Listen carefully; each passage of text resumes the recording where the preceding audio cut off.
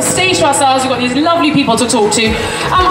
Let me just ask, why are you here with your lovely books? How has this all come about?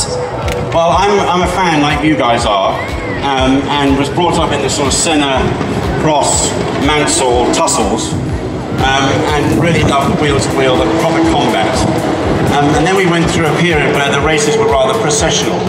And I was sitting at home thinking, well, surely Formula One could be a little bit more exciting than this. And so I started doodling some ideas and sketches and scenes.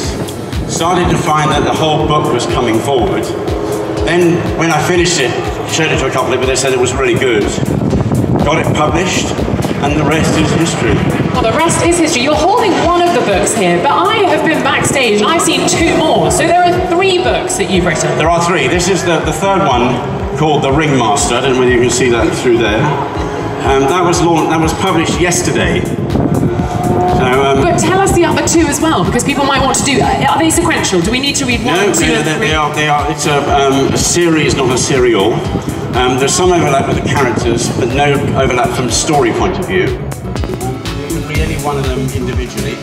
And if you're heading off to the beach this summer, then take a bit of Formula One with you, because you might find this is an enjoyable way of remembering it while you're away.